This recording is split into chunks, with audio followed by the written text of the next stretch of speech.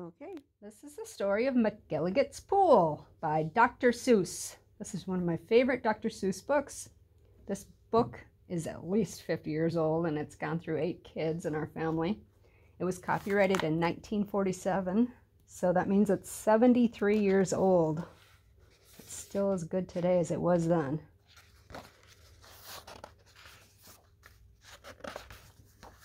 "Young man," laughed the farmer, "you're sort of a fool. You'll never catch fish in McGilligut's Pool. The pool is too small, and you might as well know it. When people have junk, here's the place that they throw it. You might catch a boot, you might catch a can, you might catch a bottle, but listen, young man, if you sat 50 years with your worms and your wishes, you'd grow a long beard before you'd catch fishes."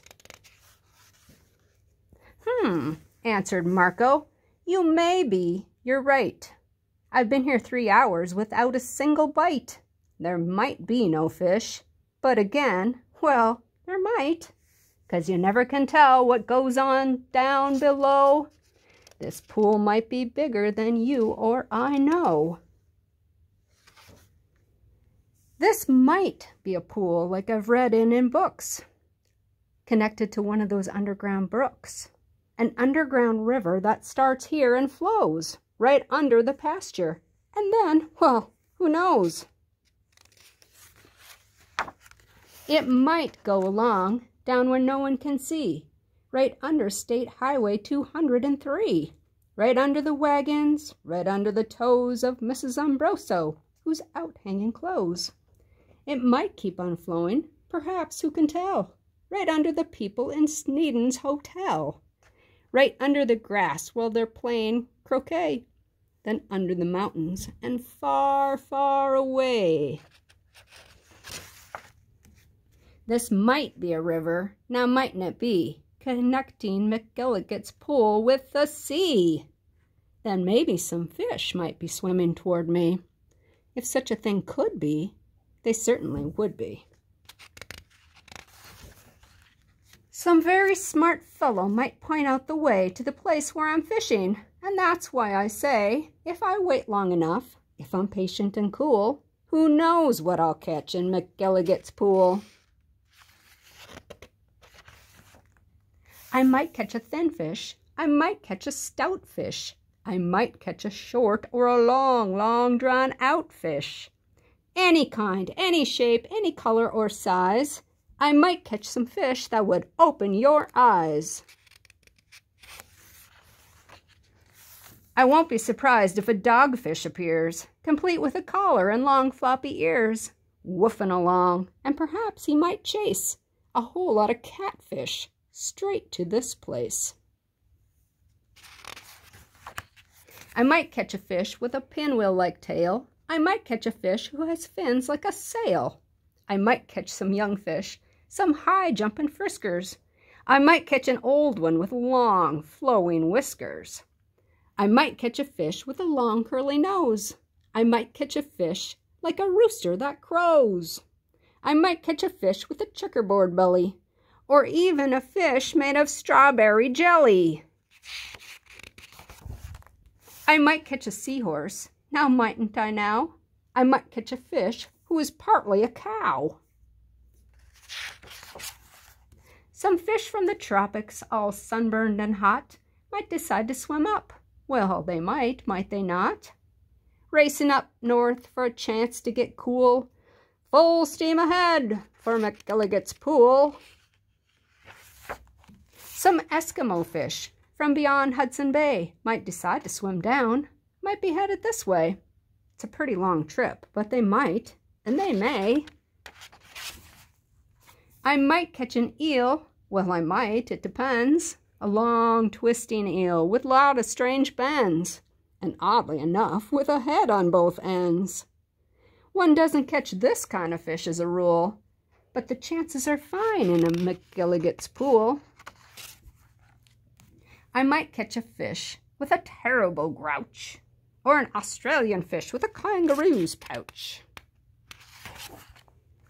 Who wants to catch small ones like mackerel or trout? Say, I'll catch a sawfish with such a long snout that he needs an assistant to help him about.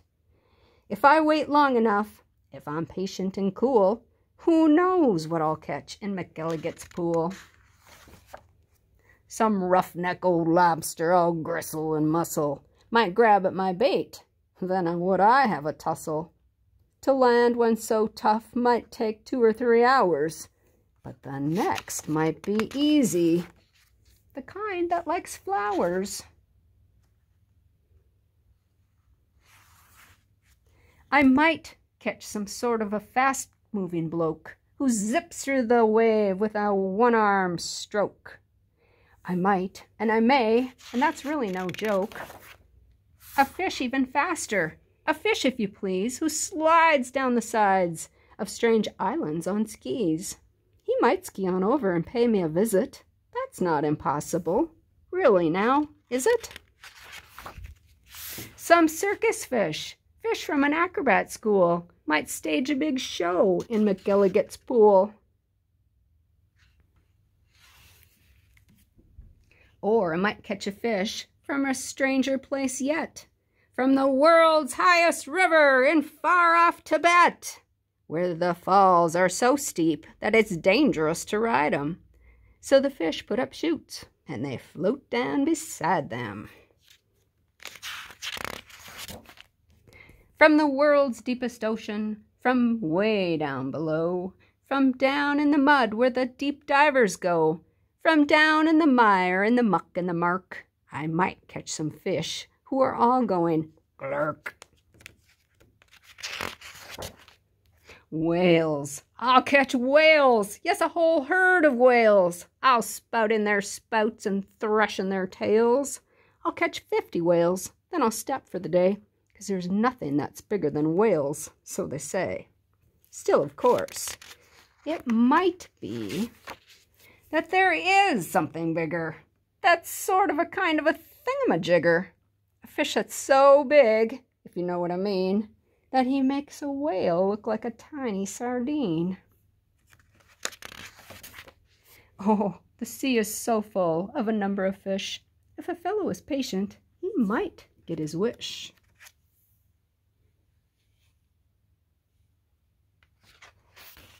And that's why I think that I'm not such a fool when I sit here and fish in McElligot's pool.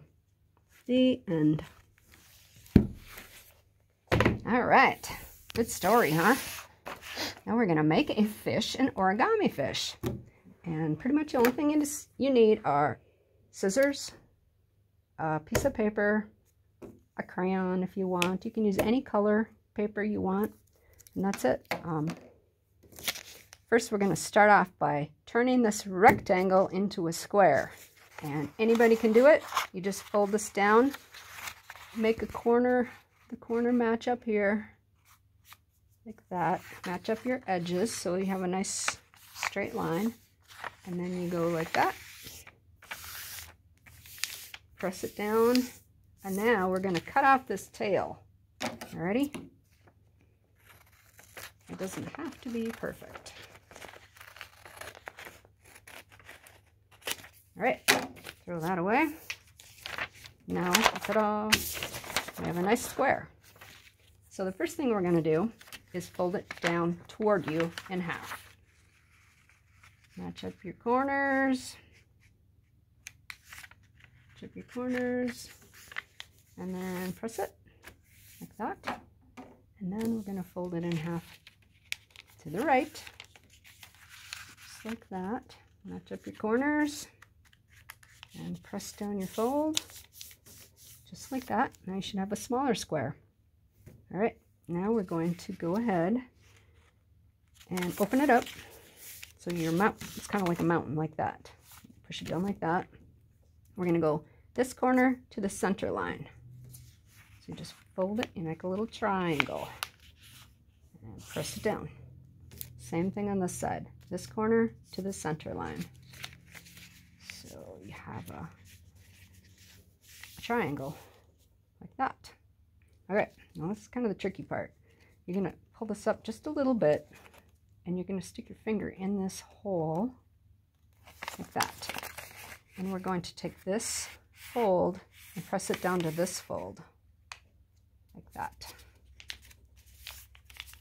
Kind of looks like a paper airplane. Same thing on this side. Press this fold down to this fold. Phone's ringing. Just like that. Alrighty. Now that we have it like that, turn the page, and you can find this origami in this really cool origami book called Origami Pets. It's in the library. I have a whole bunch of different ones.